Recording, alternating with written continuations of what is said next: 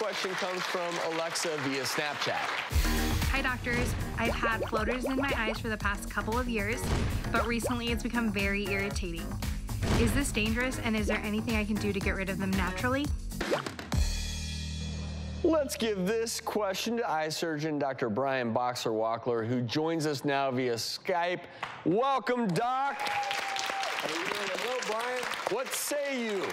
I would say floaters are clumps of debris or other types of specks in the gel part of the back of the eye, and typically they're harmless. However, if you start to notice tons of new floaters or lots of flashing lights or a dark curtain coming across your vision, that could be a serious retina detachment, and you need to be seen emergently just in case.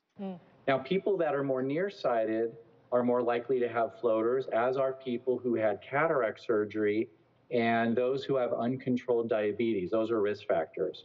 The good news is that your floaters over time will typically get better, but if they do persist and it becomes a problem or it's bothersome for you, then there's a laser treatment that can help. That's great to know. That's good to know. Yeah, I have them. Scary. I've had them for a long time because I'm nearsighted. I've been nearsighted since I was 5. So I started getting my first floaters when probably I was 16 or 17. And just like Doctor said, it's actually gotten better for me over time, but nearsightedness kind of runs in my family. And my mom just recently started getting a bunch of floaters, kind of freaking her out. But it's really good to know there is a laser treatment if it continues to worsen. Dr. Brian put it best. If you're in doubt or worried, go see an eye doctor. Yeah. Or if you're really worried you could be having something serious like retinal detachment, go to the ER. Dr. Brian, you are the man. Thanks, my friend.